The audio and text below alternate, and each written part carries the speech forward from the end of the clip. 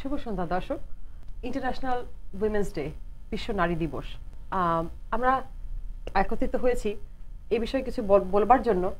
আমার মনে হয় যে নারী দিবস বা নারীকে নিয়ে কত কিছু যে বলার আছে, কত কিছু যে বলার থাকে, তার কোনো শেষ হয় না। আমাদের সাথে আজকে অনেক অতিথি আছেন, তাদের সাথে আমরা শেয়ার করব, জানতে চাইবো তাদের অভিজ্ঞতা, বলবো নিজেরটা। তাই আপনাদের সাথে আজকে একত্রিত হয়েছি, আপনাদের সামনে এসেছি বিশ্ব নারী দিবসে।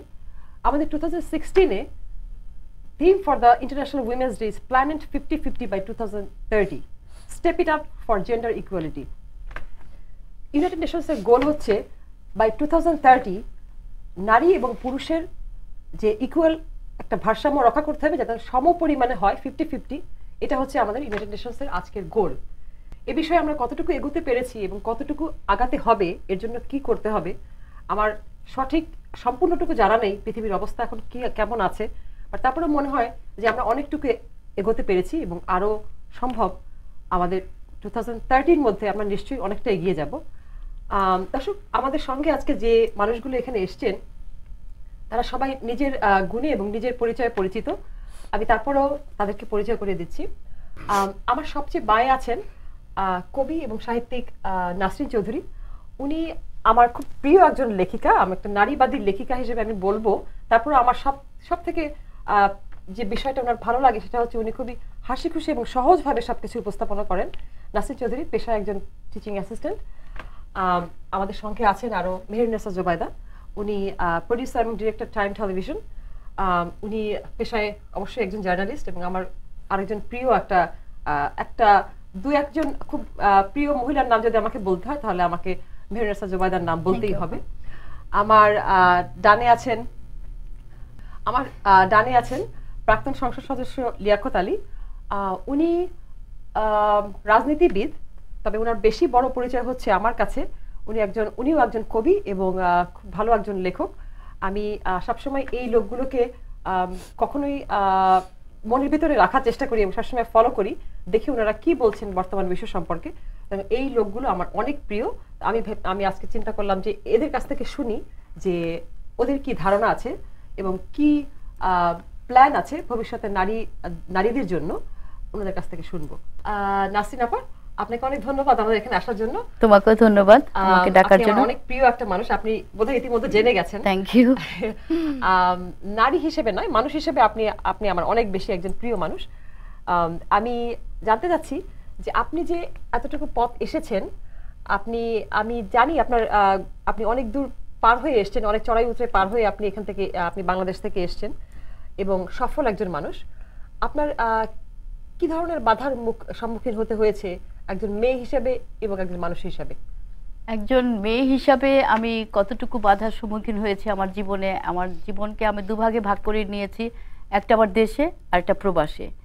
দেশে যখন ছিলাম বাবা মা ভাই বোন সবার সাথে, সেই সময় মানে পড়ালেখা করতে যে, তারপরে বাইরে কিছু কালচারাল সংগঠনের সঙ্গে জড়িত হব, লেখালেখি করতাম ছোটবেলা থেকে।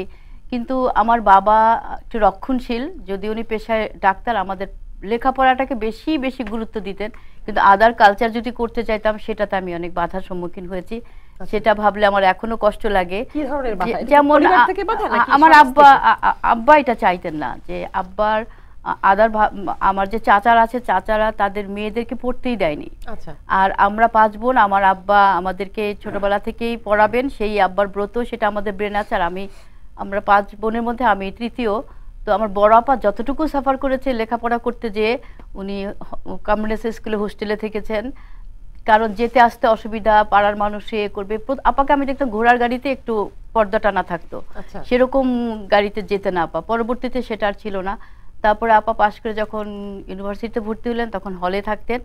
তো আমার আপা একদিন একটা সিনেমা দেখতে যেতে পারে যে মানুষ খারাপ বলবে, আর আব্বার কানে গেলে আব্বা অনেক দুঃখ পাবে। এটা আপনি কোন সময়ের কথা বলছেন? এটা আমারই ছোটবেলায় যখন আমি স্কুলে যাব তখন। মানে এটা কি বাংলাদেশের কথা বলছেন নাকি পূর্ব পাকিস্তান? তখন পূর্ব পাকিস্তানি ছিল, যুদ্ধ হয়নি, আমি স্কুলে যাব। কিন্তু পরবর্তীতে আমাদের সময়ে এসে বাধাগুলো আর আমাদের ছিল না। কিন্তু আমি যখন লিখতাম সেটাও যেন পছন্দ হতো না পরিবারে। আচ্ছা, এরকম বেশি বাধা মনে করছেন যে আমাদের বাংলাদেশ হওয়ার পরে বাধাটা কি একটু ভিন্ন রকম মনে হয়েছে আগের না, পাকিস্তানের সময় থেকে? পাকিস্তানের সময় মনে ছিল যে বেশি বদ্ধতা, আচ্ছা ওটা আমার মনে হতো আমার ছোটবেলায় শৈশবের চোখ দিয়ে আমি যেটা দেখেছি।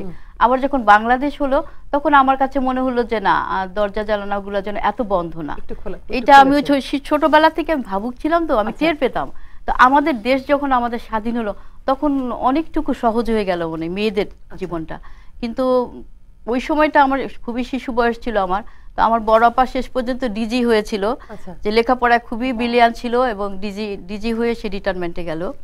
তো ওই যেই মেয়েটা ওই ছোটবেলায় লেখাপড়ার জন্য আব্বার খুবই স্বপ্ন ছিল মেয়েরা চূড়ান্ত পর্যায়ে যাবে, সেটা আব্বার স্বপ্নটা সফল হয়েছে। সো এটা আমি মনে করি যে ওই বাধাগুলো পেরিয়ে আব্বা যে আমাদের মন্ত্র দিয়েছে যে তোমাদের লেখাপড়া করতে হবে, কিন্তু আমার চাচারা চাইতেন মেয়ে বড় হলে বিয়ে দিয়ে দাও। আচ্ছা, তার বিয়েটাই যেন প্রধান ছিল। হ্যাঁ, আমরা বোধ করি এখনো কিছু কিছু জায়গা আছে যে এভাবেই চিন্তা করতে, তারা চিন্তা করতো বিয়েটাই যেন মেন। হ্যাঁ, একটা মেয়ে লেখাপড়া করবে, চাকরি করবে, সেটা তারা ভাবতে পারতো না। তো এখন সমাজে তো আর এটা নাই। এখন আমরা এই সমাজে যা আমরা দেখতেছি যে না, এখন অনেক অনেক যাচ্ছে মেয়েরা এগিয়ে আমাদের দেশে। আর আর যদি বলে আমেরিকান জীবনে আমি কি সাফার করেছি, সো আমি একটা ইমিগ্রেন্ট হয়ে এখানে এসেছি। আর আমি বলবো যে আমার ভাগ্য ভালো। আপনার কি, আমি জানি যে আপনারও মেয়ে আছে, আপনার ছেলেও কি আছে? না, আমার কোনো ছেলে নাই, আমার দুটি মেয়ে। দুজন মেয়ে আছে। আচ্ছা, আপনার ভাই ছিল? ভাই কি ছিল? ভাই তো আছে। হ্যাঁ, এরকম কি আপনি কখনো অনুভব করেছেন যে আপনার বাসা থেকে আপনার খাওয়া দাওয়ার ব্যাপারে বা যে কোনো কিছুর ব্যাপারে পুষ্টির, নিশ্চয়ই আমি বলবো না যে কোনো অভাবের জন্য, বাট আপনি কি এরকম করে দেখেছেন যে আপনার ভাইয়ের প্রতি পুষ্টিদায়ক কোনো খাবার দাবার? আমার আব্বা একজন চিকিৎসক, আমার বাবা একজন চিকিৎসক, আর আমার আব্বা ভাবতেন সন্তান আমরা। আচ্ছা, তো আমার মা আমাদেরকে কখনো ওই রকম বৈষম্য করে খেতে দেয়নি। আচ্ছা, যদি ইলিশ মাছ আনা হতো মাথাটা দুই ভাগ করে, আজকে দুই ছেলে মেয়ে খাবে, পরে আবার আরেকজন খাবে, এরকম করে রুলিং করে আসতো। কে মুরগির রান খাবে সেটা আমার রুলিং করে দিত, ছেলে খাবে মেয়ে খাবে এটা না, সন্তান ছিলাম আমরা। মনে হয় সেভাবে আপনাকে বিবেচনা করা হয়েছে বলেই আপনি বোধহয় এভাবে কথা বলতে আজকে পারছেন। আমার মনে হয় যে এটা একটা পরিবার, একটা বড় ধরনের একটা বড় একটা ক্ষেত্র। আমার মনে হয় অবশ্যই পরিবার থেকে সবকিছু গড়ে ওঠে এবং সেখানে যদি শক্ত একটা ভিত্তি না থাকে তাহলে সামনের দিকে যাওয়া অবশ্যই কষ্টকর। তুমি ঠিক বলেছো। আমি আসছি জুবাইদার কাছে। আপনার কাছে কি মনে হয় যে আপনিও বাংলাদেশ থেকে এসেছেন, তো আমি জানি যে এখানেও আপনি ইউনিভার্সিটিতে গেছেন, তো এই যে একটা বড় একটা বাধা আপনি পেরিয়ে এখানে ইউনিভার্সিটিতে সবাই তো যায় না, অবশ্যই সবাই যায় না। তো যখন আপনি গেলেন, আপনার পরিবারে আপনার পরিবার ছিল, তখন আপনি বিবাহিত, তখন আপনি এটা কি খুব সহজ হয়েছে আপনার জন্য? ছেলে মেয়ে ছিল অবশ্যই। একটু আপনার প্রথমে আপনাকে ধন্যবাদ জানাচ্ছি নাহিদ আপা, নারী দিবস উপলক্ষে সমস্ত নারীদেরকে শুভেচ্ছা জানাচ্ছি। আমি বলতে চাই যে আসলে আপার রেফারেন্স থেকে, আপা আমার সম্মানিত আপা, উনি বলেছিলেন যে পূর্ব পাকিস্তান থেকে বাংলাদেশ স্বাধীন পর্যন্ত উনার ইসে চলে আসছে যে ট্রানজিশনটা, লাইক মহিলাদের ওই সময় নারীদের যে অবস্থান ছিল স্বাধীনতার পরবর্তীতে যে অবস্থান ছিল, তার থেকে স্বাধীনতার 1 দশক পরে যখন আমাদের জন্ম হলো এবং আমরা যেভাবে বড় হয়েছি, আমার মনে হয় এটা একটা কথার ইসেই মনে হচ্ছে যে আমরা আরো একটু ভালো পরিবেশ পেয়েছি তখন। যেমন ওনার বোনকে ধরেন এক ধরনের আড়ালের মধ্যে দিয়ে যেতে হয়েছে। আমি ছোটবেলা থেকে আমার হাই স্কুল ছিল 2.5 মাইল দূরে, আমি পায়ে হেঁটে 2.5 মাইল দূরে স্কুলে গিয়েছি, আমার সাথে কোনো বডিগার্ড ছিল না। আবার এই 2.5 মাইল আমি পায়ে হেঁটে এসেছি, আসার পথেও কেউ আমাকে গার্ড দেয়নি। তো এইটা মানে স্বনির্ভরতার যে প্র্যাকটিস, এটা ছোটবেলা থেকে পেয়েছি। কিন্তু আপনি কি কোনো, আমি ইন্টারাপ্ট করছি, আপনি কি কোনো অবস্টাকেলের শিকার হয়েছেন যে আপনি প্রতিদিন স্কুলে যেতেন, পায়ে হেঁটে আসতেন, তো এই ক্ষেত্রে কি আপনাকে কোনো বাধা বিপত্তির, আমি পরিবার থেকে না কিন্তু বাইরের সমাজ থেকে হতে হয়েছে কিনা? এটা আমি বলবো যে কিছুটা আমি একটু ভালো অবস্থানে ছিলাম। যেমন আমার আব্বা ছিলেন চেয়ারম্যান, আমি বলবো না যে হয়তো কোনো মেয়েরাই হয়নি, তো হয়ে থাকলেও আমার জানা ছিল না। যে কারণে সমাজে দেখেন একটু যখন কেউ ভালো অবস্থানে, তাদেরকে কিন্তু খুব বেশি বদার করে না। আমি ঠিক অন্যদের অভিজ্ঞতা বলতে পারবো না, কিন্তু আমার অভিজ্ঞতা বলি যে আমি এই ধরনের পরিস্থিতির শিকার হইনি। তো যেটা বলতে চাচ্ছিলাম সেটা ছিল যে এই প্র্যাকটিসগুলি আমার ছোটবেলা থেকে হয়েছে। আর একটা প্রশ্ন আপনি আপাকে করেছিলেন, এটা জবাবটা আমি দেওয়াটা মনে করি যে এটা অনেক রিলেভেন্ট। সেটা হচ্ছে গিয়ে ভাই এবং বোনের বৈষম্য। জি। আমার পরিবারে ছেলে এবং মেয়ের হিউজ বৈষম্য ছিল, আচ্ছা কিন্তু আপনি যেভাবে বলছেন তার উল্টাটা, মানে আমাদের আপন ভাইয়েরাই আমাদের কাজের ছেলের মতো ছিল। আচ্ছা যেমন কলমটা লাগবে, বাজারে কে যাবে, এই যাও কলম নিয়ে আসো, আচ্ছা। মেরির কলম লাগবে। আবার হঠাৎ করে নোট খাতা সন্ধ্যাবেলা শেষ হয়ে গেছে, নোট খাতা কে আনবে, আর একটা ছেলেকে ধরে বলবে যাও এখন বাজার ওই 2.5 মাইল দূরে যে নোট খাতা নিয়ে আসো, রাইট? সো হঠাৎ রান্না করতে গেছে, তেল ফুরিয়ে গেছে, আবার 2.5 মাইল দূরে বাজার ছিল, 2.5 মাইল দূরে। নিশ্চয়ই। সো আবার ছেলে কোনটা ডেকে আনো, এটা পাঠাও 2.5 মাইল দূরে, রাইট? সো ওরা ছোটবেলা থেকে আসলে এত খেটেছে, I feel very obliged and grateful to my brothers. Like ওরা ছোটবেলা থেকে এত বেশি পরিশ্রমের মধ্যে দিয়ে গেছে, আমি জানি না কতটা পরিশ্রম করলে একটা ছেলে হওয়া যায়, একটা ম্যান হওয়া যায়, একটা মানুষ মানে পুরুষ হওয়া যায়। তো ওদের স্ট্রাগলটা আমরা ছোটবেলা থেকে দেখেছি, constantly they were like under order, under pressure order, এর এটা লাগবে, সে ওইটা লাগবে, ঘরে তেল ফুরিয়ে গেছে, নুন ফুরিয়ে গেছে, যাও ওই 2.5 মাইল দূরে যে নিয়ে আসো বাজার করে আনো, রাইট? সো আবার পাশাপাশি আবার ধরেন ভালো মন্দ, মেয়েরা ছিলাম একটু চালাকও ছিলাম, একটু বুদ্ধিও জ্ঞানও খারাপ ছিল না, তো ফলে আমরা জানতাম কিভাবে মানে সমস্যাগুলি কিভাবে ডজ করে যাওয়া যায়। যে বিষয়গুলি ছিল যে আমরা ধরেন একটু চালাক ছিলাম, যেমন আব্বা পছন্দ করতেন না যে লেখাপড়া রেখে ঘুরে বেড়ানো, তো ছেলেগুলো তো একটু ডান পিঠে ওরা ঘোরাঘুরি করতো, আর আমরা খুব ভদ্র। আব্বা আসার সময় বলি বই একটা নিয়ে টেবিলের উপর বসে থাকতাম, বই পড়ি আর না পড়ি। তো আব্বা দেখতেন যে ও মেয়েগুলো তো খুব লক্ষ্মী, দেখছো আমার মেয়েগুলো অনেক ভালো, আমরা 7 বোন 4 ভাই। তো আব্বা লোকদের সাথে বলতেন যে আমার এই 4টাও যদি মেয়ে হইতো আমার জীবনটা আরো বেশি শান্তি হতো। এরকম তো বলা ছেলে ছেলে করে মানুষ। এটা বলার কারণ ছিল যে আমরা মেয়েগুলো তো খুব চালাক, আমরা ওই টেবিলে বসে থাকতাম। আর ছেলে বলে আপনাকে কখনো শুনতে হয়নি যে আপনি মেয়ে না হয়ে ছেলে হলে ভালো হতো, এই ধরনের কোনো কথা শুনতে হতো? পুরো রিভার্স। এবং পাশাপাশি ছেলেগুলি আমাদের ভাইগুলি যে পরিমাণ মায়ের খেয়ে বড় হয়েছে তার একটা কোনোদিন আমরা ধারে কাছেও যাইনি ওই মায়ের খাওয়ার। তো ওদের জীবনটা আসলে অনেক কঠিন ছিল। তো পরবর্তীতে যখন শিফট করলাম, ধরেন লেখাপড়া করার জন্য গ্রাম ছেড়ে ঢাকা এসেছি, আমি ইন্টারমিডিয়েট এবং কি বলে লিটারেচারে ঢাকা সিটি কলেজ থেকে লেখাপড়া করেছি। তো সামহাউ স্কুল রিলেটেড কোনো টিচিং বা কোনো রকম সমস্যার মুখোমুখি হইনি। তবে একটা পর্যায়ে যেটা আমি আসলে শুরু থেকে একটু বিদ্রোহী টাইপের, যেমন আপনি দেখতে পাচ্ছেন আমার মাথায় কাপড় আমি মাথায় কাপড় দেই, এইজন্য আপনারা আমার মত ফ্রি আর কি। আপনি দেখতে পাচ্ছেন যে আমার মাথায় এক টুকরা কাপড় আছে। তো এই কাপড়টা আমি ক্লাস 5 থেকে শুরু করি। তো ক্লাস 8 এ যে আমি আমার বাবার সাথে বিদ্রোহ করে বসলাম, বললাম যে তখনকার দিনে বোরকার মতো একটা অ্যাপ্রন পরতাম আমরা, মানে অনেকে পড়তো। তাই হঠাৎ করে বললাম আমি এখন থেকে অ্যাপ্রন পরবো। আব্বা বললেন যে অ্যাপ্রন পরা একটা মর্যাদার বিষয়, একবার মাথায় গায়ে বোরখা দিবা, আবার বোরখা খুলে খালি হাঁটবা, একদিন ঘোমটা দিয়ে ঘুরবা, একদিন খামটা দিয়ে হাঁটবা, এটা হতে পারে না। পড়লে বুঝে শুনে হতে হবে। আর বোঝা শোনার বয়স তোমার হয়নি। তোমার যে ধরন দেখতেছি, মানে যেভাবে তুমি আর্গিউ করে, যেভাবে চিল্লাচিল্লি করে, মন চেলে দৌড়ে রাস্তায় বেরো, তোমাকে দিয়ে বোরখা হবে না। আমিও জেদ করে বসলাম যে ওকে হয় আমাকে অ্যাপ্রন দাও, নাহলে আমি স্কুলে যাবো না। আব্বা ভাবলাম কয়দিন আর না যে থাকবে। তো 1 সপ্তাহ যায়, 2 সপ্তাহ যায়, যখন দেখলো পরিস্থিতি খুব খারাপের দিকে যাচ্ছে, খুব ভালো স্ট্রাইক চলতেছে, তখন বাধ্য হয়ে আব্বা আমাকে প্রথম অ্যাপ্রন কিনে দেন। ওই অ্যাপ্রন পরেই আমি স্কুলে যাই। সেই থেকে আমি অ্যাপ্রন বা লম্বা জামা এগুলি মোটামুটি ওই থেকে পড়ি। তো কলেজে টিচিং এর শিক্ষা কোনো আপনার পারিবারিক সিদ্ধান্ত না, এটা আমার বাবার এগেইনস্টে আমি পড়া শুরু করি। তো এরপরে যখন কলেজে গেলাম, মানে কলেজে অনেক কিছুতে, যেমন সমাজে আমাদের বাঙালি ধর্মীয়, বিশেষ করে বাংলাদেশে ধর্মীয় একটা অভ্যাস আছে যে বলে যে মেয়েরা টিচিং এর শিকার হয় বেপরদার কারণে, এটার কারণে, মানে যত মেয়ে রিলেটেড প্রবলেম সব মূলে হচ্ছে গিয়ে মেয়েরা, এরকম একটা সোশ্যাল একটা নরম হয়ে গেছে, রাইট, একটা নরমাটিভ একটা ধারণা হয়ে গেছে। তো আমার জীবনে উল্টাটা ঘটেছিল। যেমন ধরেন আমি একটা পর্যায়ে খুব নাক ঢেকেও পর্দা করেছি, রাইট? যখন আমি নাক ঢেকে পর্দা করেছি, ওই একটা সময় আমি একটা টিজিং এর শিকার হয়েছি, এবং ভালো টিজিং এর শিকার হয়েছি। তো যে কারণে আমি মনে করি যে প্রতিটা জিনিস একটা কোনো না কোনো কারণে মানুষের উপর আসে। যে এটা আমার উপরে এই কারণে এসেছে যে now I am very bold. Like মেয়েরা যে টিজিং এর শিকার হয়, এর সাথে পর্দার কোনো সম্পর্ক নেই, কারণ আমি নিজে তার উদাহরণ, এর সাথে কোনো পর্দার সম্পর্ক নেই। তো এটা আমি নিজে উদাহরণ। তো ওই সময় আমার নাকটা পর্যন্ত বন্ধ ছিল, আর ওই সময়টাতে আমি টিজিং এর শিকার হয়েছি এবং খুব খারাপ পরিস্থিতির মধ্যে দিয়ে গেছি। তো এটা একান্তই মানে জানলাম যে এরকম পড়লেও তাও টিচিং এর শিকার হতে হয়। টিচিং জিনিসটা তো এটার সাথে রিলেটেড না, আচ্ছা রিলেটেড না, রুচিবোধের ব্যাপার। এরপরে আমেরিকা যখন আসলাম, তখন আমি অলরেডি প্রেগন্যান্ট, আমার প্রথম বাচ্চা নিয়ে। তারপরে প্রেগন্যান্সি শেষ করলো, মানে কাজ খুঁজলাম, কোথাও কাজও পেলাম না, কেউ আমাকে কাজ অফার করলো না। তো কেন করলো না ঠিক আজও বুঝতে পারিনি। কখনো মনে হয়েছে thought I was overqualified for a simple job, একদম ওই ব্যাটারি ঘষা এটা অনেক জায়গায় গেছি, 99 সেন্ট স্টোর থেকে শুরু করে ওল্ড ব্যাটারি ফ্যাক্টরি সব জায়গায় গেছি কাজ খুঁজতে। কোথাও কাজ দেয়নি।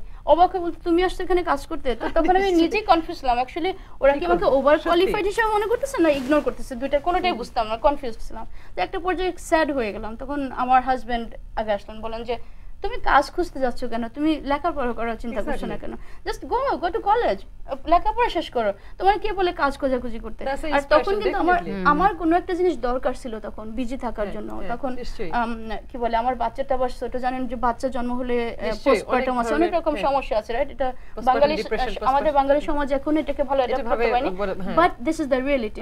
সো এই সব কিছু মিলে আমার হাজবেন্ড বললেন যে তুমি এক কাজ করো, তুমি কলেজে চলে যাও, লেখাপড়া শুরু করো। তো আমার মেয়েটা যখন 3.5 বছর, ওকে আমি ডে কেয়ারে রেখে লেখাপড়া শুরু করি। এই থেকে শুরু, ওখান থেকে স্কলারশিপ। প্রথমে আমি লাগোয়ারিতে ভর্তি হই, ওখানে বাচ্চার সাথে মোটামুটি অ্যাডজাস্ট করে নিয়েছি, ওখানে ডে কেয়ারে থাকতো। আমি ওখানে আবার স্টুডেন্ট গভর্নমেন্ট এই অফিসের জন্য রান করতাম, একটা অফিস ছিল, তো অফিসে বসে হোমওয়ার্ক টোমওয়ার্ক করতাম, সবকিছু সেরে টেরে বাচ্চাকে নিয়ে ঘরে ফিরতাম। Life was pretty simple. আপনার ক্ষেত্রে কোনো ধরনের এই ধরনের বড় ধরনের অবস্টাকল আপনার বাবার বাসা থেকে কিংবা আপনার স্বামীর বাসা থেকে আপনি মানে কোন দুইটা পরিবেশের থেকে কোথা থেকে ওইভাবে আপনি বাধা পান নাই? মেয়ে বলে আমি কখনোই ঠিক সরাসরি ওইরকম কোনো পরিস্থিতির মুখোমুখি হইনি। ওনার আব্বার মতো আমার আব্বা একটু লেখাপড়ার দিকে ইন্টারেস্ট ছিল বেশি, তো ওই মাঝে মাঝে আমি ওই ধর্মকর্মর দিয়ে একটা অনুষ্ঠানে যাওয়ার কথা শুনলে বলতেন যে এইদিকে আবার বেশি ইনভলভ হয়ে যাবে, পরে দেখা যাবে লেখাপড়া ওই সাইড শেষ হয়ে যাবে। আব্বা ছিলেন মোর for education, less for religious interest ছিল আব্বার একটু, মানে নামাজ পড়া, বলতেন নামাজ পড়ো সব কিছু করো, কিন্তু ওই যে দলে দলে যে এটা সেটা করে ওই সবই করার দরকার নেই, তুমি লেখাপড়া করো। That's a very good one. Definitely আমাদের পরিবার সবকিছুর মূলেই আমার মনে হয় সবকিছুর মূলেই আমাদের পরিবার, যেখানে যা কিছু শেখার সবচেয়ে প্রথম শুরু হয় আমাদের পরিবার থেকে। আসি আমার প্রিয় লিয়াকত আলীর সাথে। আমি জানতে চাচ্ছি যে আপনি আমার অনেক একটা প্রিয় একটা মানুষ। আমি দেখছি যে আপনার লেখাগুলোতে নারী উঠে এসেছে অনেকবার, নারীকে আপনি মর্যাদা দিয়েছেন, বন্ধু হিসেবে দেখেছেন, এইগুলো জিনিস আমি অনেকবার লক্ষ্য করেছি যে আপনি কখনো ছোট করে দেখেননি। তো এটা কি আপনার মনের কথা কিনা, একটা প্রশ্ন আপনার কাছে। আর দ্বিতীয় হচ্ছে যে আপনার মেয়ে আছে, আমি জানি আপনার মেয়েকে আপনি কি চোখে দেখেন? যে অনেকে দেখা যায় যে অন্যের ক্ষেত্রে বলে যে মেয়ে তো বিয়ে হয়ে যাবে, চলে যাবে, কিন্তু নিজের মেয়ের ক্ষেত্রে ঠিকই চায় যে একটা ভালো চাকরি করুক, একটা ভালো লেখাপড়া করুক। তো আপনি আপনার স্ত্রী এবং মেয়ের মধ্যে কিভাবে আপনি কিরকম কোনো ব্যবধান আছে কিনা, আপনি কিভাবে দেখেন একটা মেয়ে হিসাবে? আপনি স্ত্রীর ক্ষেত্রে নিশ্চয়ই অন্যের মেয়ে, সে আপনার মেয়ে, তো আপনি কাকে কিভাবে দেখতে চান? দুজনে আমার কাছে সমান। আমার জীবনের দুজনের অবদান একেবারে 50-50। আচ্ছা, বলতে গেলে সত্য বলতে আমার স্ত্রীর অবদান প্রভাব একটু তো বেশি আছে। আপনি স্বীকার করেছেন, এটা কি আপনার মনের থেকে স্বীকার নাকি আপনি জাস্ট বলছেন আমরা শুনছি সেজন্য? রিয়েলিটি। তাহলে নিশ্চয়ই আপনাকে অ্যাপ্রিসিয়েশন করতে হবে আমাকে যে আপনি বলছেন সত্যি কথা। মহিলা স্যার আমার চলা দুষ্কর। আচ্ছা, এই নাইদা একটু বলে কই, লাইক ভাইয়া বলছেন মহিলা ছাড়া চলা দুষ্কর, আমার খুব জানতে চাই না এই মহিলা না ওনার ওয়াইফ এই কারণে যে আপনি ওই রান্না বান্না করতে পারেন না, রান্না করে খাওয়ানোর জন্য কাপড় ইস্ত্রি করে আপনি কি হেল্প করেন? না এটা কি আসলে সেটা না, একজন পুরুষ আমি আর একজন নারী, এই দুটোর সমন্বয় ছাড়া পৃথিবী চলবে না, চলেনি, সম্ভব না। এটা যারা সৃষ্টিকর্তাকে বিশ্বাস করেন অথবা না করেন উভয়ে মানতে বাধ্য, এটা পরস্পরের সম্পর্ক। এই একটা কথা আমার ছিল, আমি আপনাকে জিজ্ঞেস করবো ভেবেছিলাম, আপনি উত্তর দিয়ে দিলেন। অনেকে নারীবাদী মানসিকতার লোকে বলে যে পুরুষ খারাপ, পুরুষের আমার দরকার নেই, আমি নারী হিসেবে আমি নিজেই স্বাবলম্বী এবং পুরুষ আমার জীবনে আমার দরকার নেই এবং পুরুষের সবটুকুই খারাপ। এই কথা কি সত্যি কিনা? এটা কি আপনি কতখানি, যেটা আপনি বললেন যে এটা কি আপনি বিশ্বাস করেন কিনা? এটা হয়তো 1000-এ একজনে বলতে পারে, লাখে একজনে বলতে পারে। আমার দেখাতে আমি আমার মাকে দেখেছি, আমার 4 বোন, আমার বড় দেখেছি, টোটাল আমার 6 বোন, সবগুলাকে দেখেছি। আমি কোনোদিন সেটা লক্ষ্য করতে পারবেন না যে পুরুষকে ছাড়া নারী চলে, প্রশ্নই ওঠে না। আচ্ছা, এটা প্রশ্নই ওঠে না।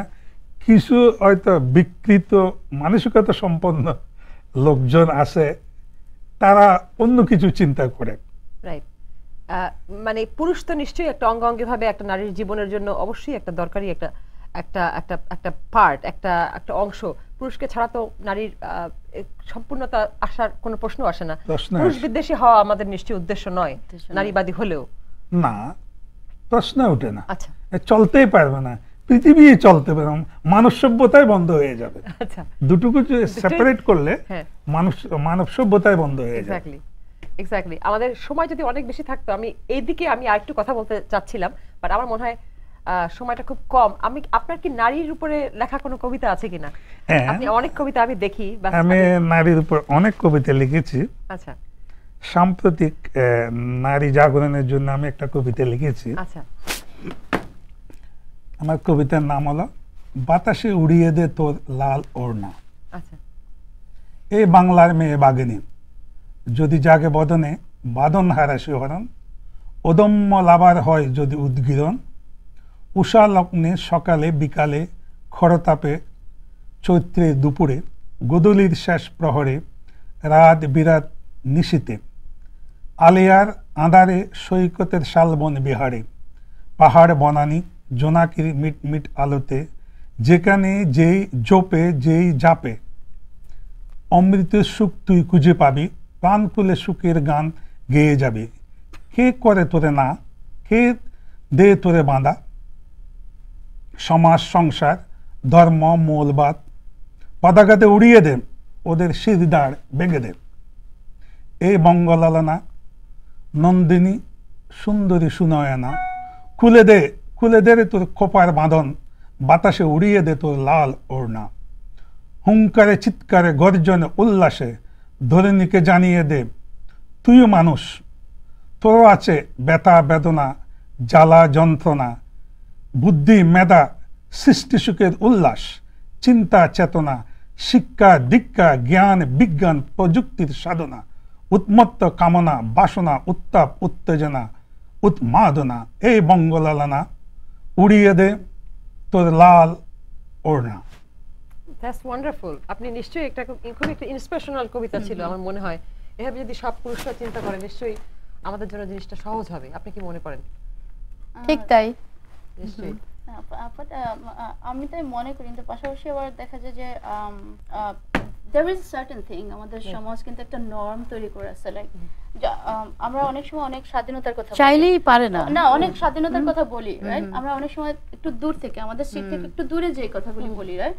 যখন আমরা নিজেরা এই পরিস্থিতির মধ্যে থাকি তখন কতটুকু স্বাধীনতা আমরা অ্যালাউ করি, সেটা একটা কথা, রাইট? আমরা আরেকজনের ঘরে, ধরেন আরেকজনের ঘরের মেয়েকে, তার বউকে, তার আত্মীয় স্বজনকে, তার যত মেয়ে আছে, রাইট, সবাইকে আমরা বলি যে সামনে আগে যাও, সামনে আগে যাও। কিন্তু যখন আমাদের নিজেদের আন্ডারে যারা আছে, রাইট, নিজের মেয়ে, নিজের বউ, নিজের ছেলের বউ, রাইট, তখন তাদের বেলা আমরা কতটা উদার, এটার উপরে কিন্তু আসল প্রগতিটা ডিপেন্ড করে এটার উপরে, রাইট? নিজের কাছের মানুষদেরকে আমরা কিভাবে ট্রিট করি। নিশ্চয়ই। এই প্রসঙ্গে আমি একটু বলি যে আজকে আমাকে একটা মেয়ে ফোন করেছে, তো ও আমার পাড়ার মেয়ে, আমি ছোটবেলায় ওকে দেখেছি, ও নিউ ইয়র্কে থাকে, তো ওর বোন থাকে টেক্সাসে। ও আমাকে ফোন করে বলেছে ওকে একটু কাজের তুই সাহায্য করিস, আমার বান্ধবী। তখন ও বললো ও 6 বছর ধরে নিউ ইয়র্কে আছে, ম্যানহাটনে থাকে। ও ঢাকায় একটা স্কুলে চাকরি করতো, মাস্টার ডিগ্রি, কিন্তু কোনো কাজ করতে পারে নাই এখন পর্যন্ত। তার শ্বশুর শাশুড়ি এখানে থাকে, তারা তাদের মেয়েকে সবকিছুতে সহযোগিতা করে, কিন্তু ও ছেলের বউ ওকে সাহায্য করছে না। ও এই জগৎটাকে এখনো দেখে না, আর খুব ডিপ্রেশনে থাকে সে। তাইলে আমাদের চোখের সামনে কিন্তু এরকম আছে যে এগিয়ে যাও, ঝান্ডা উড়াও, কিন্তু বউটার দিকে দেখা যাচ্ছে যে কোনো কোঅপারেট নাই। সো ও খুব কষ্ট আছে। আজকে নারী দিবসে ওর কথা ভেবে আমার মন খারাপ হচ্ছে। আমরা কজনকে জানি, তো আমাকে কথা দিয়েছে যে আমি তোমাকে চেষ্টা করব, তোমাকে কাজ করতে হবে, তাহলে তুমি তোমার লাইফটাকে তুমি চিনবে। তুমি ঘরের ভিতরে রান্না বান্না করছে, আর একটা মাস্টার ডিগ্রি পড়া মেয়ে, ঢাকা ইউনিভার্সিটির মেয়ে, আমেরিকায় এসে সে যেন আবদ্ধতে চলে গেছে। নিশ্চয়ই, নিশ্চয়ই, নিশ্চয়ই আমাদের সবারই উচিত তাদের সাহায্য করা। আপা, আপনার আজকে মেয়েদের জন্য কি কোনো? হ্যাঁ, আজকে আমি টাইম টেলিভিশনকে ধন্যবাদ জানাচ্ছি যে আজকে আমাকে এখানে ডাকা হয়েছে। তো আমেরিকাতে নারী দিবসটা কবে থেকে শুরু হয়েছে, মেয়েরা সারা বিশ্বের নারীরা কিন্তু কোনো না কোনোভাবে সাফার করেছে, করবে এবং করেছিল, এবং করবে বলতে চাই না, করেছিল। করছে, কিন্তু আশা করি ভবিষ্যতে করবে না যদি আমাদের পুরুষরা সহযোগিতা করে এবং নারীরাও সহযোগিতা করে। নারীরা তো সহযোগিতা করছে, আর কোনো সমস্যা থাকার কথা না। আমি একটা ইংরেজি কবিতার অনুবাদ করেছি, আমি এটা আজকে পড়ে শোনাতে চাচ্ছি। এটা দেখা যাচ্ছে যে আমেরিকান এক কবির লেখা, হয়তো মহিলা কবি নিশ্চয়ই, কিন্তু সে নামটা তার দেয় না। এই কবিতার নিচে ছিল আননোন কবি। আচ্ছা, অনেক কবিতা আছে কিন্তু কবিতার নাম দেয় না। তা আমার মনে হচ্ছে যে সময় কবিতাটা লেখা হয়েছিল তখন ওই নারী ভয় পেয়েছিল তার নামটা দিতে, সমাজটা তখন তেমন ছিল। আমেরিকান ইংরেজি কবিতা, তার নাম হচ্ছে আজ আমি ফুলের তোড়া পেয়েছি। আমি নাসরিন চৌধুরী, সেটা আমি অনুবাদ করেছি। আমি এখন চেষ্টা করছি অনুবাদ করতে। আমি অনেক বাংলায় লিখেছি, এখন আমি একটি অনুবাদ করার চিন্তা ভাবনা করছি। তো এই কবিতাটা আমি প্রথম আমার অনুবাদ। তো আমি পড়ছি, আজ আমি ফুলের তোড়া পেয়েছি, আজ আমি ফুলের তোড়া পেয়েছি, আজ আমার জন্মদিন নয়, অন্য কোনো বিশেষ দিনও নয়। গত রাতে আমাদের অনেক তর্কাতর্কি হয়েছে এবং সে আমাকে আঘাত করেছে, কিন্তু আমি জানি এ কারণে সে দুঃখিত।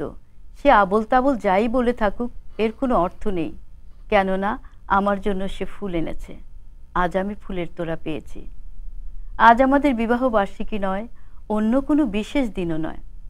গত রাতে সে আমাকে দেয়ালের সাথে ধাক্কা দিয়েছিল এবং আমার গলা চেপে ধরেছিল, কিন্তু আমি জানি এর জন্য সে দুঃখিত, কেননা আমার জন্য সে ফুল এনেছে। আজ আমি ফুলের তোড়া পেয়েছি। আজ ভালোবাসা দিবস নয়, মা দিবস নয়, অন্য কোনো বিশেষ দিনও নয়। গত রাতে সে আমাকে অনেক মেরেছে এবং আমাকে হত্যা করার হুমকি দিয়েছে। সারা রাত ঘুম হয়নি আমার। এত অপমান, অত্যাচার আমাকে কাঁদিয়েছে। ভেতরটা পুড়েছে দাউ দাউ, ব্যথায় আমার শরীর চুরমার। আমার শরীরে আঘাতের দাগ, চোখ লাল। আমি লজ্জায় দরজা খুলতে পারিনি, পাছে আমায় কেউ দেখে ফেলে। কিন্তু আমি জানি সে দুঃখিত, কেননা আমার জন্য সে ফুল এনেছে। আমি প্রায় চিন্তা করি চলে যাব, ওর সঙ্গে আর নয়। কিন্তু কোথায় যাব? আমার তো অর্থকড়ি নেই। আমার ছেলে মেয়েদের কী হবে? ওর কুৎসিত আচরণ, রুক্ষ মেজাজ, অসহনীয় অত্যাচার সহ্য হয় না। তারপরও আমি চলে যেতে ভয় পাই, কিন্তু আমি জানি সে দুঃখিত, কেননা আজ আমি ফুল পেয়েছি। আজ ছিল আমার জীবনের বিশেষ দিন। আজ আমার দাফন হবে নির্জন গোরস্থানে। গত রাতে সে আমাকে হত্যা করেছে, কারণ শেষ পর্যন্ত আমি তাকে ছেড়ে যাইনি। আমি একটি সংসার আঁকড়ে থাকতে চেয়েছিলাম। So wonderful. আমি মাঝখানে আমি লস্ট হয়ে গেলাম যে আসলে কি এত সুন্দর একটা কবিতা যে লিখেছে, সত্যি আমার অনুধাবন থেকে। তাহলে এত অসম্ভব চিন্তা করে দেখো যে নারীদের উপরে পুরুষদের কতটুকু আধিপত্য, কর্তৃত্ব এবং খুন করার জন্য কথা বলে তারা। হ্যাঁ, অনেকই হয়ে থাকে। আর এই কবিতা শেষ পর্যন্ত সে মেরেই ফেললো। এক্স্যাক্টলি। তারপরে বিচার হয়নি, বোধহয় সে কবরে ফুল নিয়ে গেছে। এক্স্যাক্টলি, এটাই মেয়েটা বললো। অসম্ভব সুন্দর হয়েছে। আপনার অনুবাদকে আমাকে ধন্যবাদ দিতেই হয় এবং আপনাকে প্রশংসা করতেই হয়। এত সুন্দর অনুবাদ করেছেন। কবিতাটাও এরকমই সিলেকশন এবং অনুবাদটা এত সুন্দর ছিল। আমাদের আমরা মনে হয় কি আরো অনেক বেশি করে আলোচনা করা যেত, অনেক বেশি কিছু বলা যেত, অনেক দরকারি অনেক কিছু বলতে পারতাম, অনেক কিছু শুনতে পারতাম। মানে কি সেই সময়টা আমরা পেলাম না। খুব একটা খুব সময় সংক্ষেপণের জন্য আমাদেরকে আজকে চলে যেতে হবে এবং শেষ করতে হবে। ধন্যবাদ নাসরিন চৌধুরী, মেহরুন্নেসা জুবাইদা এবং লিয়াকত আলী, আপনাকে ধন্যবাদ। সবাইকে অনেক বেশি ধন্যবাদ। এবং আমার মনে হয় কি আপনাদেরকে আরো কিছুক্ষণ আঁকড়ে ধরে রাখতে পারলে আমার মনে হয় আরো ভালো লাগতো। এবং অনেক কিছু শুনছি, আমি আচ্ছন্ন হয়ে গিয়েছিলাম ওনার কবিতা শুনে, ওনাদের কথা শুনে আমার মনে হয়েছে যে আরো বেশিক্ষণ থাকি ওনাদের সাথে। আমাদের আজকে যে ইন্টারন্যাশনাল উইমেন্স ডে সেলিব্রেশনটা হচ্ছে, উইমেনদের কালচারাল, ইকোনমিক্যাল, সোশ্যাল এবং পলিটিক্যাল যে অ্যাচিভমেন্ট সারা বিশ্বব্যাপী, তার কথা স্মরণ করে এবং তাকে উদ্দেশ্য করে আজকের এই সেলিব্রেশন সারা ওয়ার্ল্ডে মার্চ 8-তে এই সেলিব্রেশনটা হচ্ছে। আমাদের শুধু সেলিব্রেশন নয়, আমাদেরকে দেখতে হবে আমাদের মহিলারা সারা বিশ্বে সমস্ত গ্রামে গঞ্জে কোনাকানাচি থেকে সমস্ত বড় বড় দেশ পর্যন্ত কতটুকু মহিলারা এগোতে পেরেছে এবং তার পার্সেন্টেজটা কত, এটা হচ্ছে আসল উদ্দেশ্য হওয়া উচিত আমাদের। দেখেছি অনেক প্রোগ্রেসিভ অনেক দেশের থেকে এবং অনেক উন্নত দেশ থেকেও দেখেছি এবং অনুন্নত দেশ থেকে দেখা গেছে যে অনেক মহিলারা অনেক দূর এগিয়ে এসেছেন। আমাদের উপমহাদেশের সাথে ইন্দিরা গান্ধী থেকে শুরু করে আমাদের বাংলাদেশে আছেন দুজন নেত্রী, তারপরে আছেন গোল্ডা মায়ার, আপনাদের ইউরোপ থেকে অনেকজনই উদাহরণ দেওয়া যায়। আমাদের বর্তমানে হিলারি ক্লিন্টন আমাদের পথিকৃৎ আছেন মহিলা। আমরা চাইবো যে আমরা মহিলারা সর্বক্ষেত্রে সমস্ত কিছু বিজ্ঞান, সংস্কৃতি, শিল্প, রাজনীতি সবকিছুতে মহিলারা এভাবে এগিয়ে আসুন, এই প্রত্যয় আমাদের থাকবে এবং মহিলাদের পাশে মহিলারা থাকবেন সবচেয়ে প্রথম, পুরুষ তো থাকবেনই। সবকিছু মিলে আমাদের একটা উদ্দেশ্য হবে যে আমরা সামনে এগিয়ে যাব, পথ চলার পথ যেন সংকীর্ণ যদি হয়ও আমরা যেন সুগম করতে পারি এবং যেন স্মুথ করতে পারি, আমরা সেটাই আমাদের লক্ষ্য হবে আজকে এই নারী দিবসে।